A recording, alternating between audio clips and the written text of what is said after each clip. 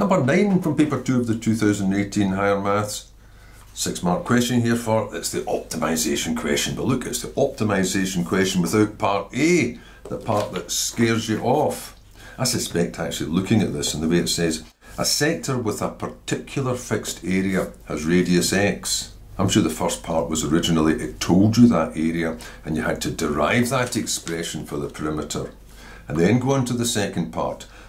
I think we'll just play with that just now. So what have we got? If there was a sector of a particular fixed area, A, and you have to get the perimeter, well, the connection between area and get the arc first of all, the area over pi and the radius squared would be the arc over 2 pi r, so it's 2 pi x.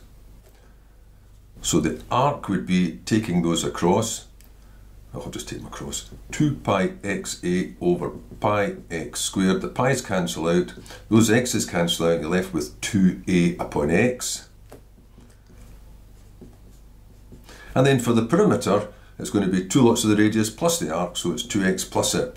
So it looks very much as if this question originally said, a sector has a fixed area of 64 square centimetres. Show that that's an expression for the perimeter. Anyway, you're probably relieved that's not there. So what's the minimum value of P?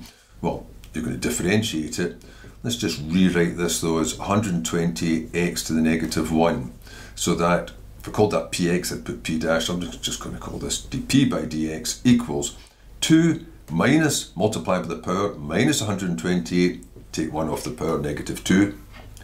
Since I'm going to be using that, I'm going to rewrite it as 128 over x squared. Then, if there's an optimum value at all, there'd have to be a stationary value somewhere. So dp by dx should equal 0, which means 2 minus 128 over x squared should equal 0. Don't like the look of that because it's got fractions. Multiply everything by x squared. 2x squared minus, oh, let's just put it down, I've said it, 120 equals 0. So 2x squared, now you could factorise that, or you could just, since it's a single mention of x, just take it across.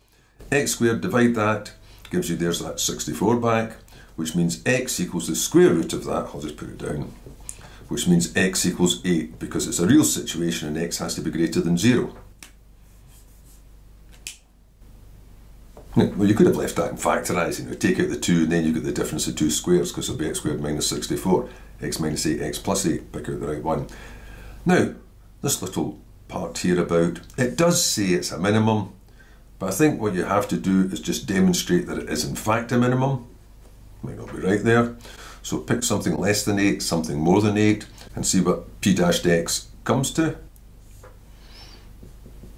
Well, you know it's 0 there if you've done this correctly. So just going back to this one here, picking something a lot less, like 1, means you've got a big something to take away. Picking something a lot bigger than that, like, well, not a lot bigger, 10, 100, means there's only 1 and a bit to take away, so it goes positive. So it goes like this. So it means it is a minimum if they want that. We've defined the value of that minimum. So if x is 8, p is going to equal 2 times 8 plus 128 divided by 8. That's 16 plus, and that'll be 116 again.